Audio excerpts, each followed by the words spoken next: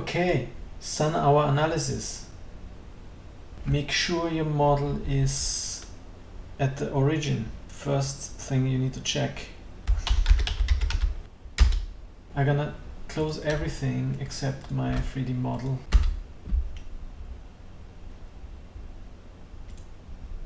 Let's go into shaded view. It's not perfect, but what I want to do is check this bit here.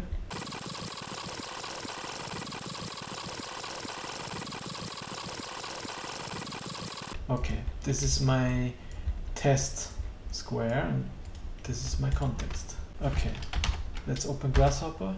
Okay, Sunhour study. Go into Ladybug and get the Ladybug sunlight hours analysis. So this time we reverse engineer our script. North we don't need, it's given. The model is already in the right orientation. We need geometry. Let's get a B-wrap. Yeah, B-wrap. So the geometry I want to test is my square. So select, done. You can rename that. And I want to hide my geometry here so I can see the output better. And now we need the context geometry. And we choosing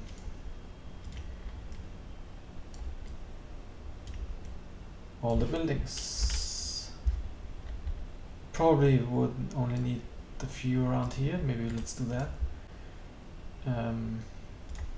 Let's only choose these buildings here. That will lower the calculation time.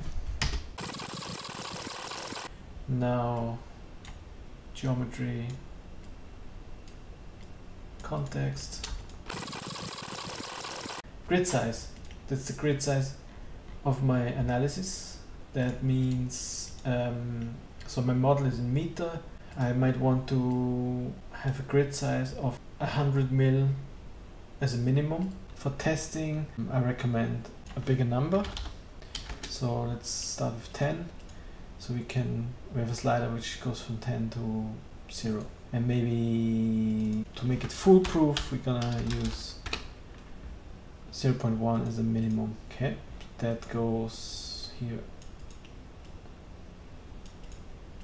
We need to give it a small number, a distance from the base that basically make sure that the calculation is done from the right side of the geometry. The orientation study we can discuss another time. Okay, we definitely need sun vectors. Again, if there's an underscore in front of the text, that means this is data you need to provide. So we need a sun vector. Let's go here and yes, so if you don't know what the sun vector is, you can always check sun vectors from the sun path component. Okay, let's get the sun path component. This is the sun path component. Now it's getting interesting. Okay, that would go here. And then we also need a run it button just to turn it on and off. Let's have a toggle here, Boolean toggle. Run it. Don't turn it on because that might be a bit fatal for this script. And also maybe save your file just in case. That's fine. I can rebuild it. So the sun path parameter also needs stuff. You need the location.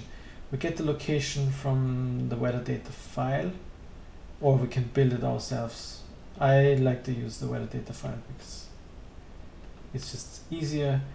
What we always need is the ladybug component, so I dropped that in. Then we need the weather file URL component and the weather download, and we need the location, the ladybug import location component.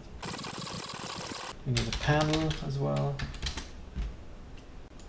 So all these things I already showed. in previous tutorials, but it's always good to repeat.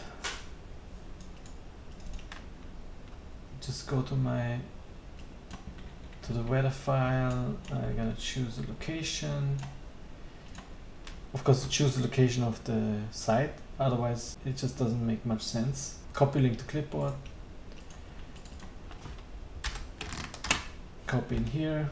Don't press enter, just click outside. Weather file is loaded.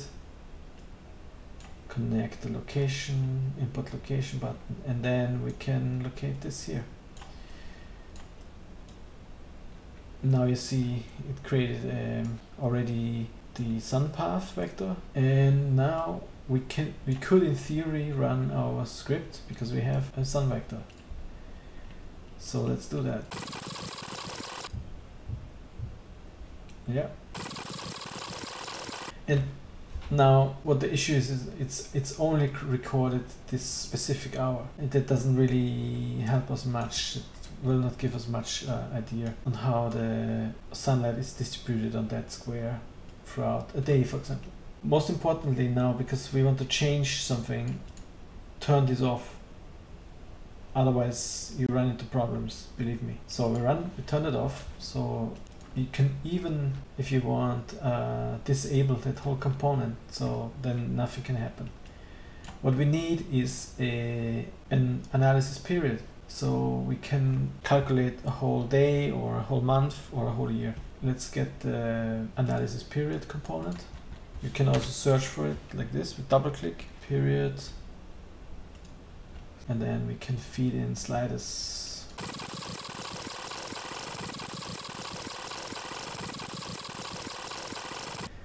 This goes into here, and now you can see we have for each hour of the day the sun vectors.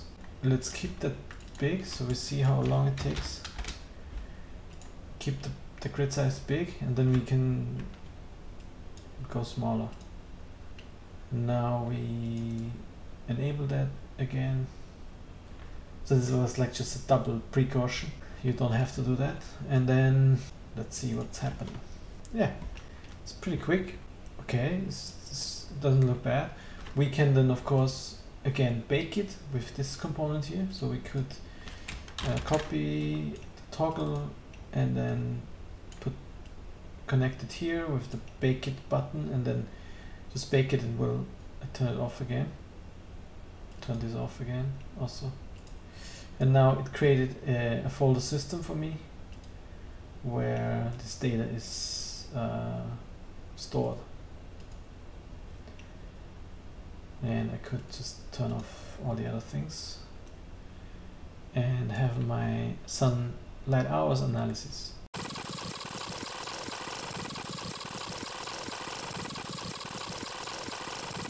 Let's go back here. Let's turn that off and increase our grid size.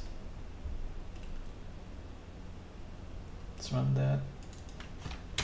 Sorry, decrease our grid size so it becomes more accurate. Let's put it on 1. Let's see how long it takes. It's actually pretty good, pretty quick.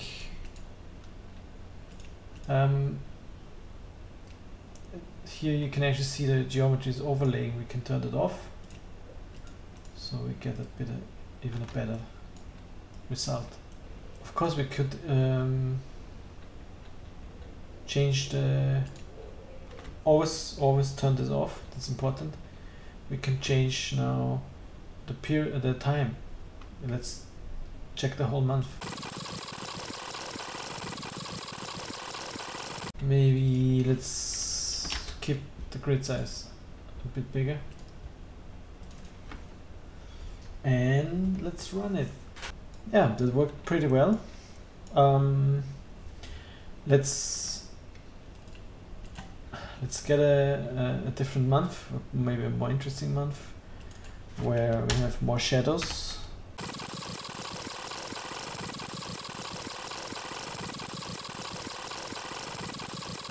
Yes, that works really good. So this is very okay. one thing to explain about this. This will not take any weather data in consideration, so it will not give you an idea if it's overcast or if it's just a blue sky. It just gives you an idea on how many hours you have potential direct sunlight. So you can see here in February in this area there is 0 direct sunlight. We will do another study in the next video where we check the sunlight radiation, which actually takes the whole weather data in consideration. In this study, it will only gives you the direct sunlight on a specific surface. That is very useful, for example, choosing the right planting species for a certain area, but it also can give you an idea if an outdoor area is comfortable, interesting, how much light do you have, would people consider sitting there, is it more comfortable in summer, is there other areas where it's shaded, and so on. I'll just show you one more thing what you can do, and this is pretty cool, is to actually use the context at the same time as the geometry. So let's do that so you understand what I'm saying, and I will turn this off again. In theory, take this whole thing, put it into my geometry slot, and in my context, but I'm hiding it because I want to see the output. I'm hiding it in Rhino, and then later I will also hide this here so I see the result. One more thing, make sure that you check that your surfaces are flipped to the right direction. That's good. Now I close that again, hide this again, and let's run the calculation again. That might now take a bit longer. Yeah, that's it. Okay, and now we turn it off. Now we have all our stuff here. So this was the whole month, and then yeah, you can see also how many hours you actually have in these areas. And of course you can then also arrange your things here a bit better. My computer is not the latest stuff, so everything is a bit slow here. When your data is baked, then the colors are also visible in the rendered view.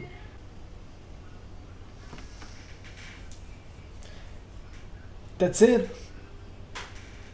Sunhour study.